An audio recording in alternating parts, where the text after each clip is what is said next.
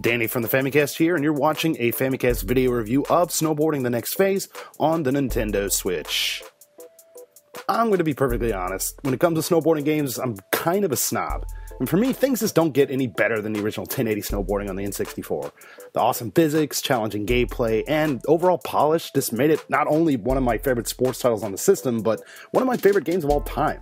And since that game, I haven't really given any other snowboarding game a fair shake. Well, enter Snowboarding The Next Phase on the Switch. The developer Session Games, they're responsible for a number of mobile games, including Red Bull Free Skiing, Red Bull Air Race, and the precursor to the next phase, Snowboarding The Fourth Phase. Now, don't let the mobile background scare you. The development team was founded by a group of guys who were responsible for the likes of the original SSX trilogy, Skate, and these guys even have experience in the snowboarding and skating scenes.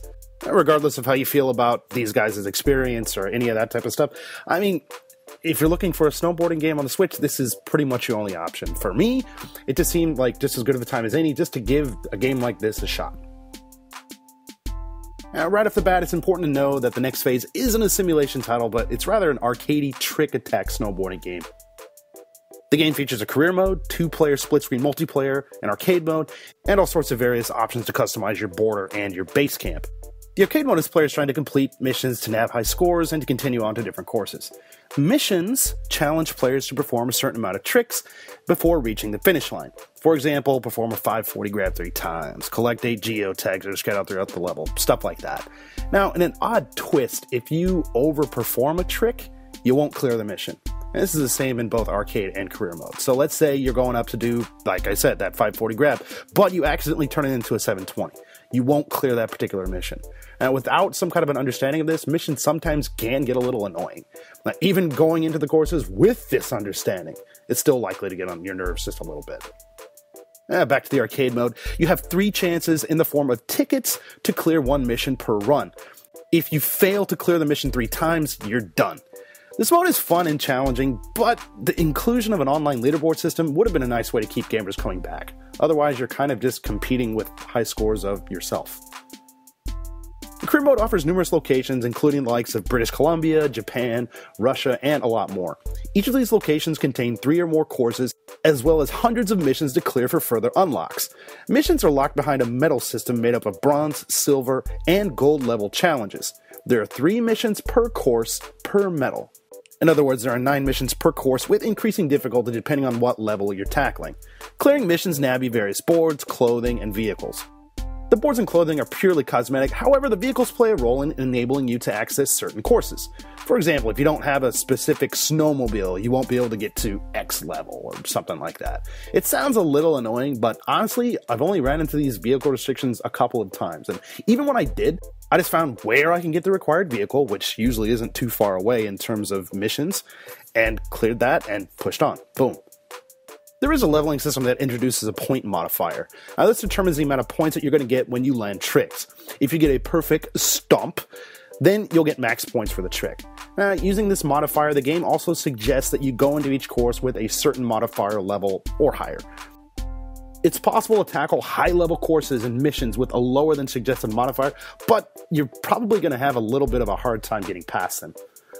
Overall, there's quite a lot to do here in the career mode with courses, gear, and a decent amount of vehicles to unlock. And this is definitely where you're going to be spending the majority of your time with the next phase. The controls here are pretty easy to get the hang of. You can tuck and jump with B, do grabs in the air with A, change your grab style with the L button, and you can perform spins and flips with the joystick. Now, pressing left on the D-pad will snap a quick photo, and down will change the camera angle. Like I mentioned before, landing tricks perfectly will net you more points, which is super important when trying to get high scores in the career mode. And the game's pretty forgiving when it comes to sticking landings here too. As long as your board is facing the ground, you're pretty much guaranteed to stick the landing. While the controls work here pretty well, there are some aspects of the gameplay that did feel a little bit off, kind of weird to me. And when entering really tight areas on the course, kind of like what you're seeing right now, you don't always have direct control over your character. Like, you can't go left or right here. In areas like these, the game will kind of guide your character to ensure they don't slam into obstacles in these tight areas. It's a little strange, but maybe it's a way to prevent people from getting frustrated from smashing into walls or just missing jumps or something like that. I'm not sure. Now, the first thing to really draw me to the next phase were the graphics. The character models and courses all sport a cel-shaded look. The levels are also modeled after real-world locations. Although the levels are a bit small and sometimes feel a little bit claustrophobic, they're pretty convincing and varied. As you shred down the mountain, snow kicks up behind the border, all while running at a pretty smooth frame rate. Upon closer inspection, I mean getting up really close to things on the track by stopping, environments are kind of low poly. Given the fact that the majority of your time will be spent doing tricks and speeding down these mountains, this is probably going to go unnoticed by most. The music here is also pretty well done, containing mostly of hip-hop and dubstep mixes that fit the aesthetic pretty well here. Snowboarding The Next Phase is a nice addition to the Nintendo Switch small library of sports titles. The game looks fantastic, it's easy to control, and it was surprisingly enjoyable. I don't let the team's background in mobile games or the fact that this game isn't 1080 scare you away.